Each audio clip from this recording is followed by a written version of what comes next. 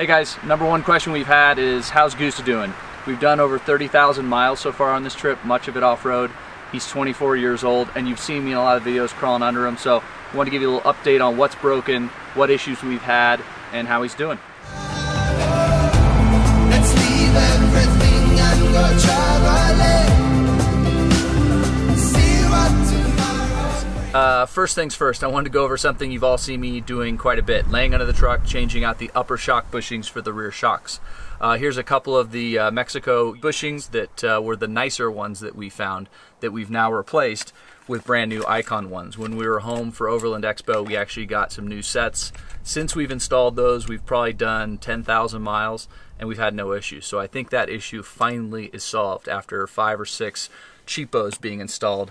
The key was just to put in some nice ones. The original set of bushings lasted me something like 6 years before I blew them to pieces. And so I'm hoping, because of the higher quality rubber, that issue is done. But of course, as you can see, I've got extras just in case. Okay, second thing, the lower link bushings. These were original OEM Toyota ones. I checked them out before the trip and they looked okay, but once we had done a bunch of off-roading, they seemed to be cracking, so I went ahead and bought Wits End lower links. They're heavy-duty lower links, but the main reason I bought them was because they already had the OEM bushings pressed in. Now at home with a press, it's really easy to push out the old bushings and push in new ones, but I figured not knowing where I was going to be and what sort of resources I'd have, I went ahead and bought these, and it wasn't a bad idea to just go ahead and upgrade. Number 3, the exhaust. The muffler had actually had the inlet and outlet tubes crack where the weld is, and so it needed to be replaced. The OEM Toyota muffler was already long gone when I bought this truck, and so I think it was just a cheap muffler and ended up cracking there. So that was only going to get worse to the point where the muffler could fall onto the ground, and if we were running the truck while we were inside, we could be breathing carbon monoxide. So we went ahead and had him put on a new muffler in Oaxaca, and at the same time we were getting the catalytic converter code, essentially saying that the cats were plugged up or gummed up. So we went ahead and replaced the catalytic converters with a straight pipe for now. Of course, when we get back to the US, we're going to have to weld in a new cat. Okay, fourth thing, our homemade auxiliary fuel tank. Not really a fault of Toyota's, but one of the welds in the upper left-hand corner has a slight seep that was coming from it. We tried to repair it with JB Weld, but it was wet at the time, so of course it didn't stick and it fell right off. Then we made sure the tank was dry and used Steel-It.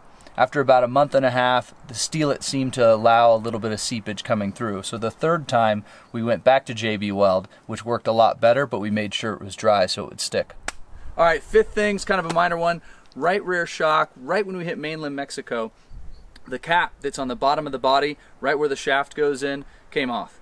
I think the thread sort of stripped out. It must have been slowly loosening over time and then basically ruined the threads because it was loose. All we did was zip tie it out of the way because it's mostly an aesthetic part. So we've been running it like that since maybe 5,000 miles into the trip. The shocks have 70, 80,000 miles on them, something like that, so they're well due for a rebuild. I'm hoping they make it through the rest of the trip and then we'll be sending them off to Icon for a full rebuild anyways.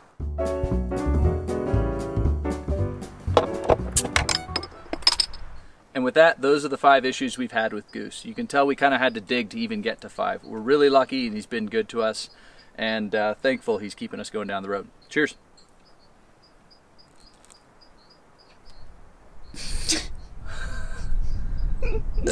Excuse me. It's very foamy. There's a lot of gas. Good job. All right, cheers. As soon as this is done, doing its thing. It's so dramatic. It is. So excitable. I'm doing it. Cool. That'll be a good B-roll right there. Thanks for coming along. Oh, I should drink it. You should drink it. All right. Okay. I don't know what to do. Cheers, Goose.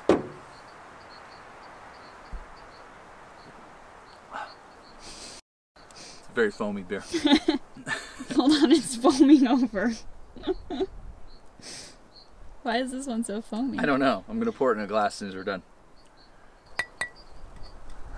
A little bit foamy. It's good beer, though.